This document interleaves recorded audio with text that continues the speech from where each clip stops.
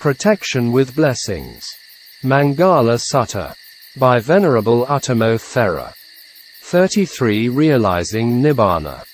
The 32nd blessing is seeing the noble truths, and 33rd realizes Nibbāna. So, what are the differences between them? Seeing the noble truths is the four-path knowledge. These are the path knowledge of a stream enterer, the path knowledge of a once-returner, the path knowledge of a non-returner, and the path knowledge of an arahant. At the time of thoroughly penetrates the Four Noble Truths and the path knowledge arises. Realizing Nibbāna is the four fruitions, phalas. These are, from the stream enterer to the arahant. After the path knowledge, magga and follows by fruition. It is without delay, akalika. According to the conditional relations, patthana, it is anantara pakaya, proximity condition.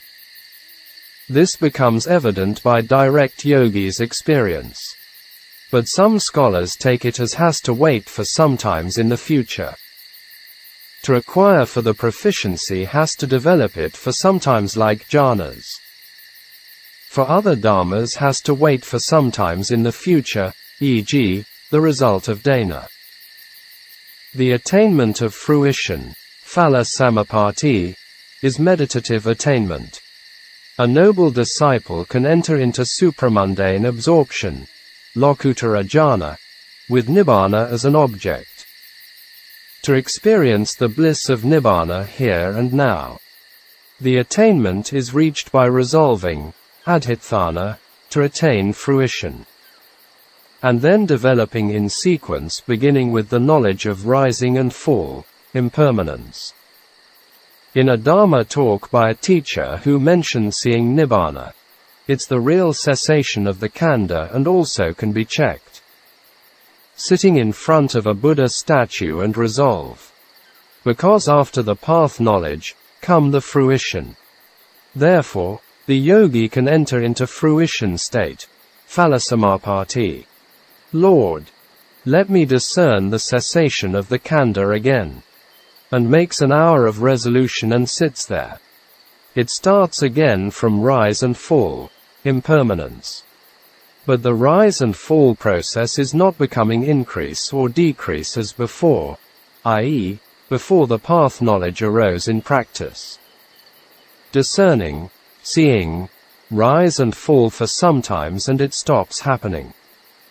But don't satisfy with it. Testing for another 1.5 hours, and then 2 hours, 3 hours, etc. By increasing the period with resolutions. If it's real, you'll attain it. If it's fake, then you can't attain it. Instead, it becomes worse. With more testing and it becomes more significant. The yogi's in and out breaths are cool with the body. People around him are bitten by mosquitoes, but not the yogi in the fruition state. Because of kilesa smell and people are bitten by mosquitoes. Life is a very heavy burden, physically or mentally. When people are becoming older and older, sick, or near death, even become clearer. The mental burden comes from our daily life welfare and for others. These kinds of mental burden are quite a lot and it will never end. Life also has a lot of disturbances and never peaceful. Then, Sariputta, after his enlightenment, wanted to put down this body as soon as possible. In samsara, he never had real peace and happiness because of the khandha. He said that even better to carry around the Mount Meru on his back than the khandha. Because when the time comes for the destruction of the world, everything is disappeared. Thag. 81 and Komi. But not the khandha burden and dukkha for living beings who still have kilesas. Therefore, for all noble beings, from the Buddha to Sotapanna, when they had free time preferred to stay in the fruition. They can put down their khandha burdens for sometimes accordingly to their levels. In one of Mogik Sayadaw's talks on the truth of cessation, Nirodha Sakka, one is Vivikata, the peaceful nature of Nibbāna. Sayadaw said as follows: if observing the mind and body with Nyan I, they are in chaos with impermanence. Nyan is in Burmese for knowledge, Nana. But if observing Nibbāna, it's totally clear without anything. Showing it with the practice, it becomes clearer. For example, if we do the contemplation on feeling, Vedananupassana, mind, citta, and dharmas are also included. The lifespan of feeling is only 1 and 2. At 1 it arises and at 2 it disappears. Asking to contemplate feeling is giving a designation only. One has to contemplate its impermanence. Feeling arises on the body, and one has the contemplative mind in the heart.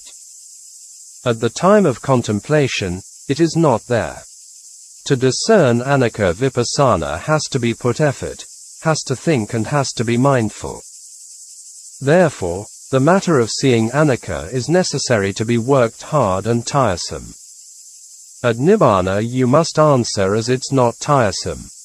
At the time of seeing anicca is seeing the chaos. A place without chaos is Nibbāna. With the more mature of insight and it becomes seeing more anicca and chaotic. There is no need to say about seeing Nibbāna if we can't discern the chaos of anicca, and even can't speculate about it. After discerning more and more anicca, the yogi is becoming more wearisome. Only that the mind develops into the knowledge of not wanting it. At the time the yogi can decide for it as real dukkha, then suddenly it ceases with a blip. With the disappearing of kilesa that anicca disappears. And then the path knowledge sees the clearance, or emptiness. It's not the mind cutting of kilesas, but the path factors, i.e., the Noble Eightfold Path. The mind includes a co-nascence condition, sahajatapakaya. Don't take Nibbāna as seeing nothingness. The dying out of kilesas has the nature of good looking. The nature of well-being will be attained after the paranibbāna, the passing away of an arahant. Here Sayadaw referred to kilesa Nibbāna and khandha Nibbāna. If we look at the 31 realms of existence, we will only find out the chaos of anicca made by kilesa. Nibbāna is free from the chaos of kilesa that it has the nature of clearance of things. Nibbāna doesn't have the kind of mind and body we have. If we ask, is it body or mind? You can answer it as the mind dharma, nama dharma. It's not the mind of arising and passing away. It was the place for a practicing yogi to arrive there. This is the place where the dharma is leading to it. They have to incline towards it. Our mind inclines towards the sense objects. For the mind dharma of Nibbāna, others have to incline towards it.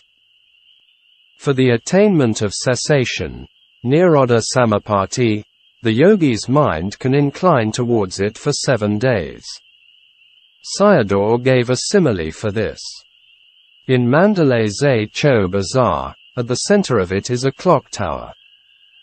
It was like this clock tower, from whichever direction the car came, had to look at it. In the same way anyone had arrived there he could not shun away from it. This is the best of the best. At every free time, noble beings used to incline towards it.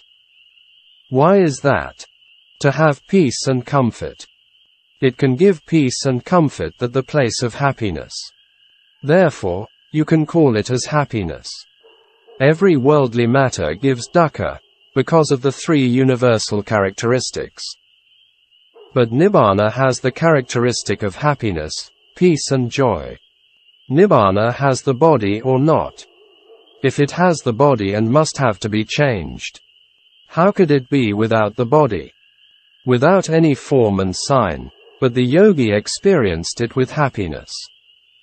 This is still having the khandha, i.e., when the yogi still alive. It is a very significant place. So, Nibbāna is the holiest element. If without dukkha, the worldlings must also like it. This was the best for the Buddha. Therefore, there is nothing better than that. One of the most important things to understand the Buddha Dharma is we cannot take the indirect meanings as direct meanings and vice versa. Especially the teaching on Nibbāna is very difficult to understand.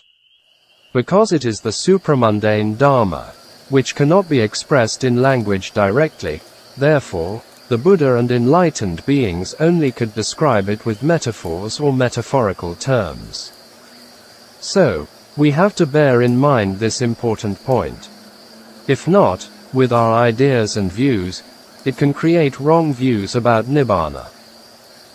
We can see them in the history of Buddhism developed from this point, even from the Buddha's time to the present day. These were 62 kinds of wrong views in the discourse of Net's view. Most of them came from practice and misinterpreted their experiences. Practicing with wrong views cannot develop the path. In Search of Nibbāna. The following extraction is from a talk by Mogik Sayadaw on Nibbāna. It is interesting for contemplation. In the Khandha, there are two noble truths. The physical body or matter, rupa, is like fuel dukkha sakha, the noble truth of suffering, and perishable. Greed, lobha, is like fire samadaya sakha, the noble truth of the origin of suffering, and also perishable. Therefore, we can't rely on them. The Buddha was asking the Rohitassa Devata to look for Nibbāna in this 2-armed length body, or fathom-long body. One found nothing but the perishable Dharma. Matter, rupa, is body aggregate. Greed, lobha, and path factors, maganga, are aggregate of mental formation, sankharakanda. These are not free from the Khandha. In this Khandha, only found the 3 noble truths, and not included Nibbāna. We can't find Nibbāna here. Why? Because Nibbāna is not connecting with the Khandha. If Nibbāna is in the Khandha, then it will be perishable. But the Buddha taught that the 4 noble truths existed in the Khandha. Therefore, it is certain that Nibbāna is not mixed up with the perishable Khandha. Then it will exist outside the Khandha. Even the Khandha perishes, it doesn't. So, it is stable Nibbāna, Duva Nibbāna, and happy Nibbāna, Sukha Nibbāna. Not everyone can see it. Only for someone who learns the method from a teacher and practice will see it. By not wanting the Khandha when it ceases, and you will see it. After that, it becomes one's property. If you know dukkha sakha thoroughly, will realize Nibbāna. It doesn't mix up with dukkha sakha that it must be sukha sakha. Then it will be only peaceful when you attain it. For a practicer, by not wanting the Khandha dukkha sakha, and in a blip the Khandha disappears and Nibbāna arises. Something is leaving behind, not connecting with the Khandha. It will arise only without this Khandha. For the practicer, his mind stays with the imperishable. The reason we do not find Nibbāna cannot move away from the things covered on it. It exists as external nature, not as an internal nature, i.e., in the Khandha. Nibbāna is very strange Dharma. By searching outside the Khandha also you can't find it, i.e., not searching at the right place. For example, the story of Rohitassa Devata, and the Buddha taught him to find in the Khandha. It existed in the fathom-long body. But it does not exist in the internal and external of the Khandha, Ajjhata and Bahida. Why don't we attain Nibbāna? Because we are taking affection in the perishable nature of the things, e.g. to one's own Khandha, family members, belongings, etc. Only you'll attain it by not wanting the perishable things. Asking you to contemplate impermanence is let you know about the perishable Dharma, phenomena. First, it has to discern impermanence, anicca. Second, you have to disenchant with it. Third, discern the ending of it. If you want the perishable things, you will only get them. By not wanting, you will get the imperishable Dharma. If you find out the perishable, you will get the trace to Nibbāna. By following to the ending of perishable, you will find the imperishable Nibbāna.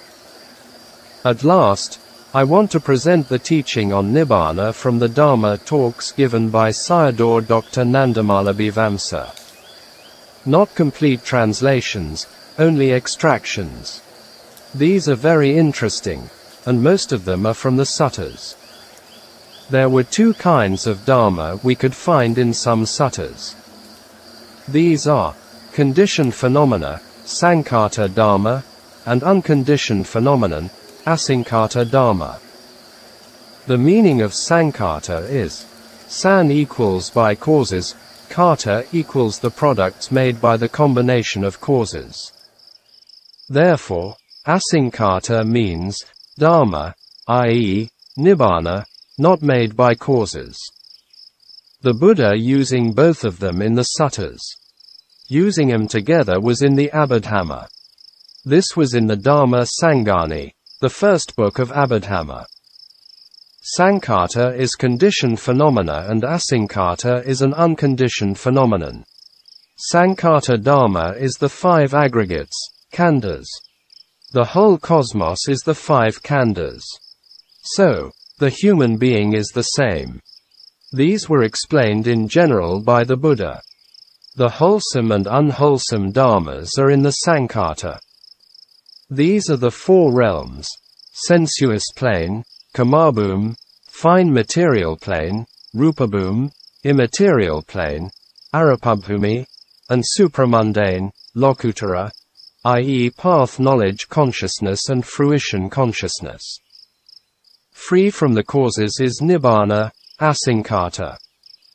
In the Asaṅkhāta Samyutta, Samyutta Nikaya, e.g., SN.43.1. Kayagata Sattam, the Buddha called Asaṅkhāta as the cessation of raga, lust, dosa, hatred, and delusion, moha. Here, it may cause confusion because the cessation of lust, hatred and delusion is also called the path knowledge. The cessation of them is showing the causes. The abandonment is defilement, kilesa, and taking the object is Nibbāna. All the path knowledge and fruitions, from Sotapaddi Magga to Arahata Magga, are taking Nibbāna as an object. By taking Nibbāna as object and kilesa also ceases. Therefore, there are levels of Nibbāna and cessation levels of kilesa. In the Kosambi Sutta, from Sotapanna, stream enter, to Anagaman, non-returner, are only seeing Nibbāna. It was like seeing the water inside the well by going downwards and still not touching the water yet. Only the Arahant is touching the water and abandoning all kilesa. We can see Nibbāna only with the path knowledge and fruition knowledge. Therefore, Nibbāna is very difficult to see it because everyone is inside the province of Saṅkhāta. It can also be guessed by inferring, anumana. In the Jambukadaka Samyuttam, e.g., SN 38.1, Nibbāna Panhasuttam, Ven. Sariputta also said that the cessation of lust, hatred and delusion was Nibbāna. There are no causes to produce Nibbāna. It does not arise by kama, mind, temperature and nutrient or sense door and sense object. These are the causes for the body and mind. They do not produce it. Path and fruition consciousness are also in the five khandhas. But they are not in the clinging khandha, i.e., upadana khandha. Clinging khandha is dukkha. Nibbāna is the cessation of clinging khandha, or dukkha nirodha, the cessation of dukkha. The cessation of the causes is Nibbāna. Nibbāna is the cessation of both dukkha and samadaya, dukkha and its origin, i.e., tanha. Therefore, it can divide into two kinds as the cessation of cause and result, i.e., kilesa and khandha. As examples, two elements of Nibbāna. 1. The Nibbāna element with the residue, sa upadasesa nibbavana dhatu. 2. And the Nibbāna element without the residue, anupadisesa nibbavana dhatu. For these two Nibbānas took the example of the Buddha. When the Buddha gained enlightenment at the time of under the Bodhi tree was the first kind of Nibbāna element, i.e., the destruction of kilesas, but the physical body was still there. At the old age of 80, after he passed away and there was no more khandhas in the future, it was the second kind of Nibbāna element. We can also explain it with the 3 rounds of existence, 3 vatas. These are kilesa vata, kama vata and vipaka vata. They are connections between cause and result. Without kilesa and kama cannot function. And without both of them and no khandhas arise. The cessation of them is Nibbāna. The living being is the 5 khandhas. If without khandhas and there is nothing to call about it. But we cannot say Nibbāna has nothing. Khandhas really exist. But their existence and Nibbāna are not the same type. If there is becoming, then also there is no becoming. Without becoming that there are no beginning and end. Therefore, Nibbāna has no beginning and end. With the only becoming, you will have them. For example, if you have a wound and it is painful. After taking treatment with medicine, it is cured and no wound and pain anymore. Therefore, the wound and pain disappear is really existed. So, Nibbāna is this kind of existence. Therefore, dukkha exists and dukkha disappears also exist. If we are thinking about it with craving, tanha, no one will want it. Because there is no becoming. People are craving for becoming. Therefore, they do not desire for the peaceful element of not becoming. Also, in the Kosambi Sutta, the Buddha said, Bhavanirodho Nibbānam, the cessation of becoming is Nibbāna. Bhava, existence or becoming is the combination of 3 rounds of existence, 3 vatas. These are, wanting, tanha or kilesa, action, kama, and getting, khandha, equals existence or dukkha. So, it is the same as, dukkha-nirodho nibbānam, the cessation of dukkha is Nibbāna. Therefore, with the stopping of the causes and the cessation of the effect, result, comes into being. If we contemplate them and it becomes very profound. These are in gist. If we understand dukkha, and we will understand Nibbāna. If we know existence, bhava, and we know Nibbāna. The Buddha also taught it in detail. Because people could think about it from the points of sankhata. Therefore, he gave examples of it had no 4 great elements, mahabhuta rupa, without the mind, nama, etc. In ancient India, some took the immaterial jhanas, arupa jhanas, as Nibbāna. There is neither coming, nor going, nor staying. Some Buddhists had these ideas. There are also some in the Udana Pali, the Buddha's exclamations. In one of the suttas, the Buddha said, there is, monks, an unborn, ajata, unbecome, unmade, unfabricated. If there were not that unborn, unbecome, unmade, unfabricated, there would not be the case that emancipation from the born, become, made, fabricated would be discerned.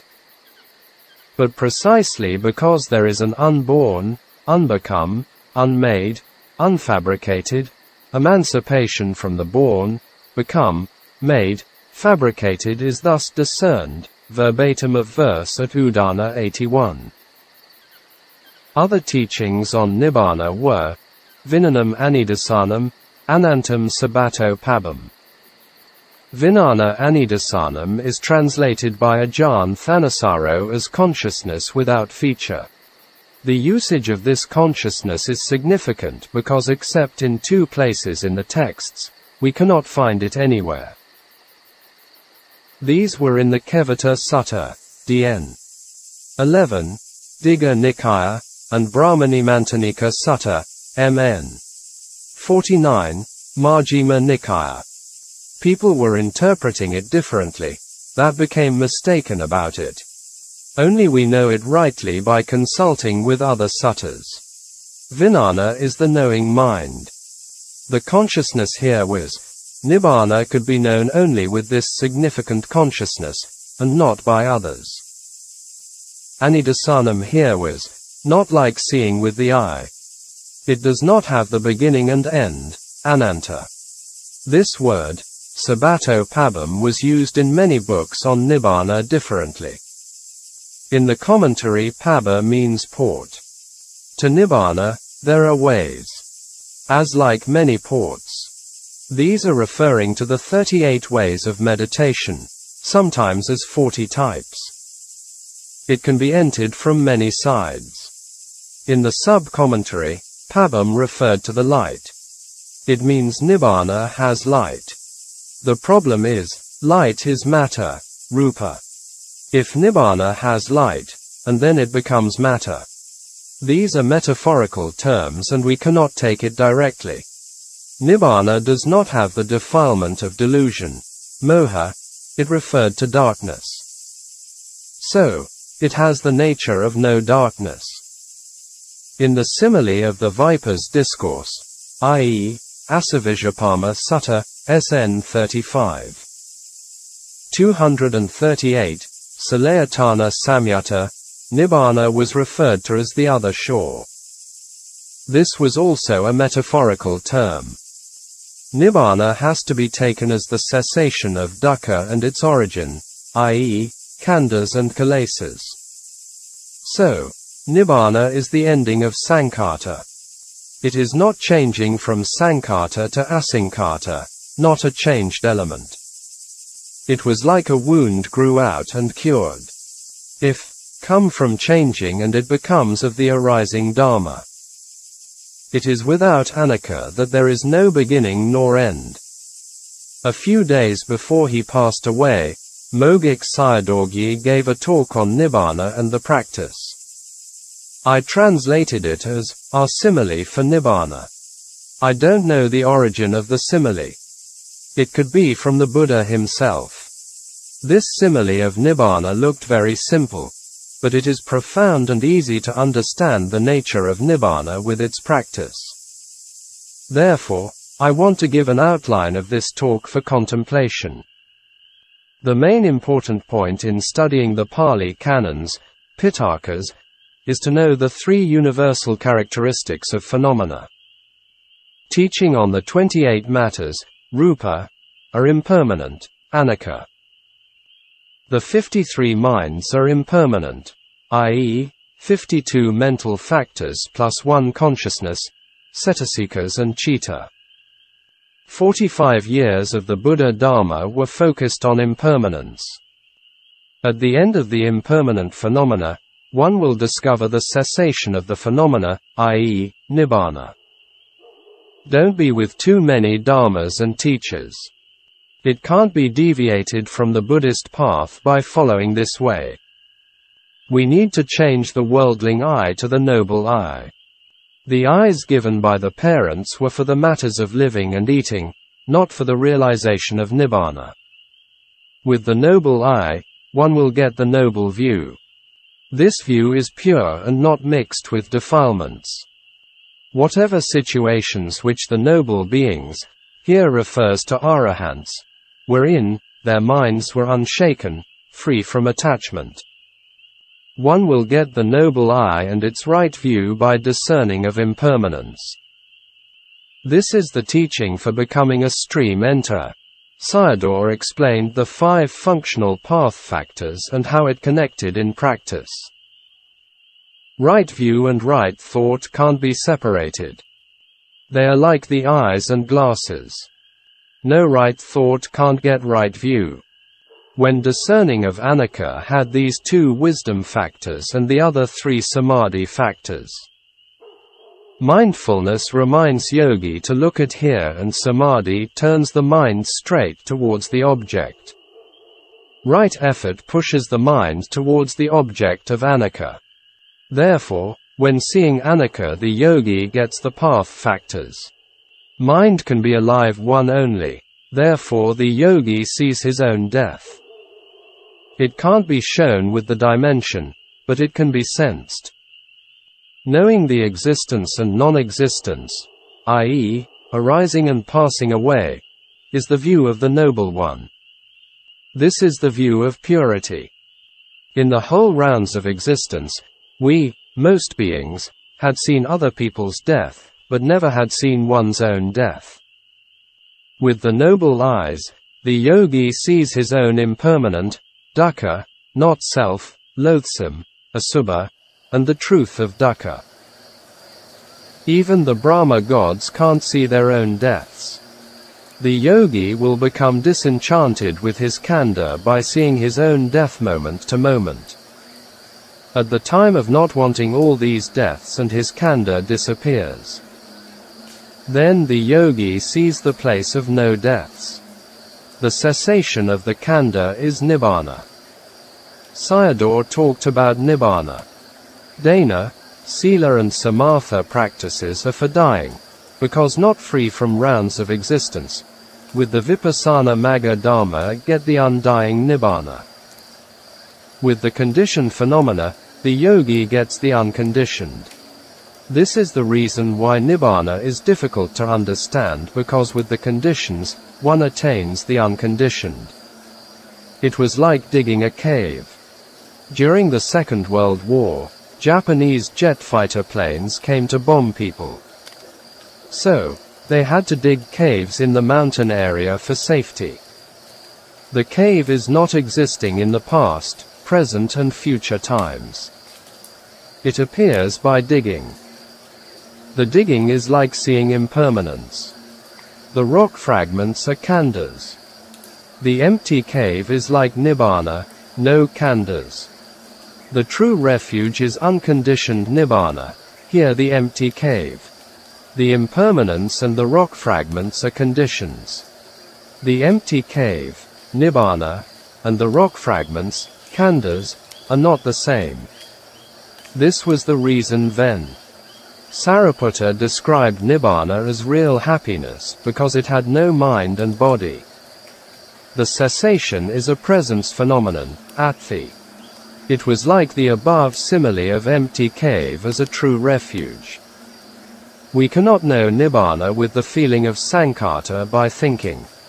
A human with the thoughts of tanha, craving, will always be far from Nibbāna.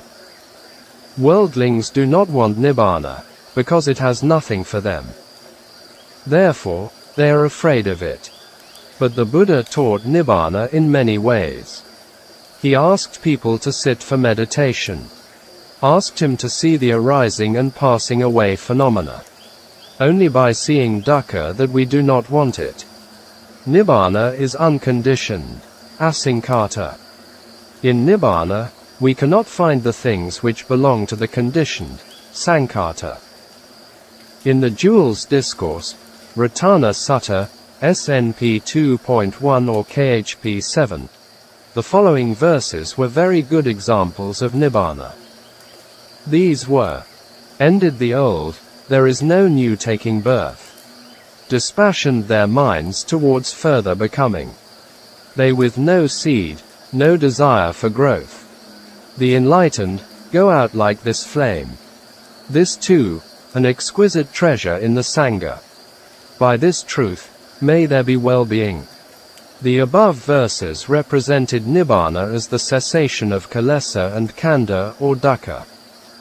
Whatever cessation may be, all are not becoming, unbecome. Now, we are encountering the perfect and completed teachings, sasana, of the Buddha and should make an effort in practice. It needs a lot of sustained effort to realize Nibbāna. The following story was good for contemplation. A monk went to the forest for practice. Without success, he gave up the practice and came back to the monastery. The Buddha knew about it and told him. In his dispensation, sasana, there were monks with a good reputation in their practices. So, why he wanted the bad reputation of a lazy monk by giving up his practice and coming back? He was a diligent person in one of his past lives. In one of their past lives, the Bodhisattva was the leader of a merchant group. They were traveling in a desert area. It was so hot in the daytime that they only traveled at night, by following the northern star. One time the guide was fallen into sleep and the group returned to their last camping site. Now they were facing the problem of shortage of water. The Bodhisattva found a plot of earth with grasses overgrown on it. They were trying to dig the ground there. At a depth of 60 armed lengths, 180, they found a slab of rock. They heard the sound of flowing water underneath. Therefore, the Bodhisattva asked a very strong young man to break up the rock. At last, they got the water. This strong young man was this present monk. Dharma and water, which one was more valuable? With the attainment of Dharma, he would never die again and peaceful forever. The 30th blessing to 33rd blessings is about Sila, Samadhi, Panna and Nibbāna. They are connecting, and also about the Four Noble Truths and the Noble Eightfold Path. For fulfilling these blessings, we need to practice the 4 Satipatthana. This is practicing to know about oneself. Whatever happening in the world, whether it is good or bad or neutral, at last ending up with perishing.